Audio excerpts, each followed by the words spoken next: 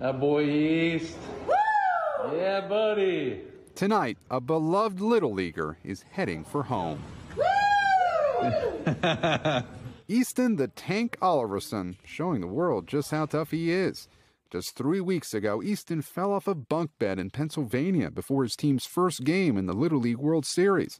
Doctors told his family to expect the worst. We came off with those stats of 0% chance survival to a week and a half later of them expecting him 100% recovery.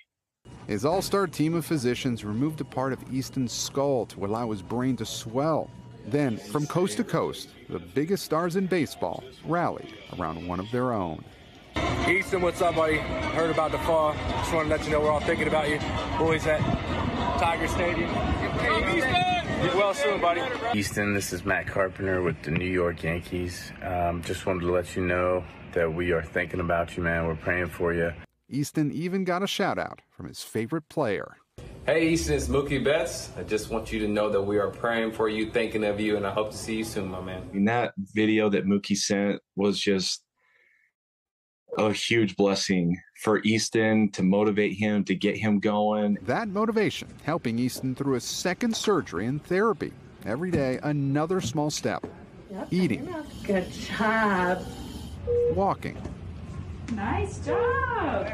And speaking. Hey, this is Easton. Thank you for the prayers.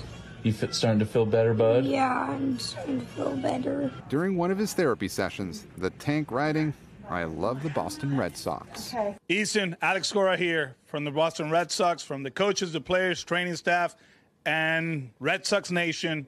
You're going to be okay, kid. With seemingly all of baseball behind him, this little leaguer, now in his home state of Utah, is stopping to say thank you. Hi, everyone. This is Easton. Thank you for all of your prayers. Please keep praying for me as I continue to get better.